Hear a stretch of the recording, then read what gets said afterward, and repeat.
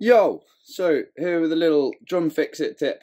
I got a busted cymbal stand on my tour this week. You see here, it just the thread won't tighten up. Thread's gone on my wing nut there, it seems. So don't panic, it's not broken.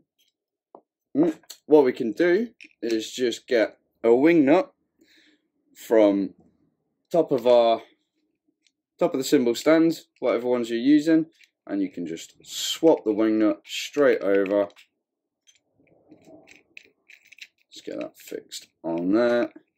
Make sure they're all lined up so that all the teeth in here, so that they all line up and it locks in nicely.